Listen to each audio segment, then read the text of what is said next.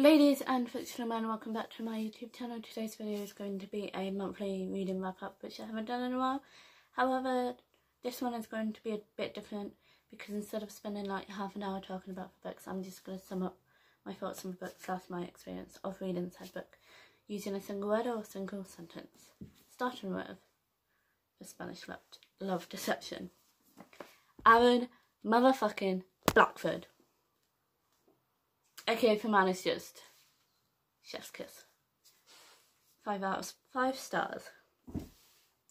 And then Verity by Colleen Hoover. Fucked up.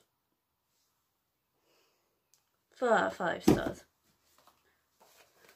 Baron for Cat Returns. This book is my only source of happiness.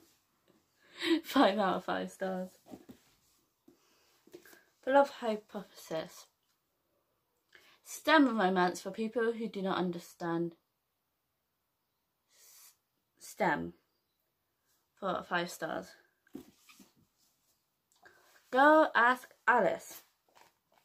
Felt like I was invading someone's personal space by reading this book. 3 out of 5 stars. On Birthday. Wonderland but with murder. 4 out of 5 stars. And then the last book I read was Seven Husbands of Evelyn Hugo. For the whole time I was reading it, I was imagining Pamela Anderson as Evelyn Hugo.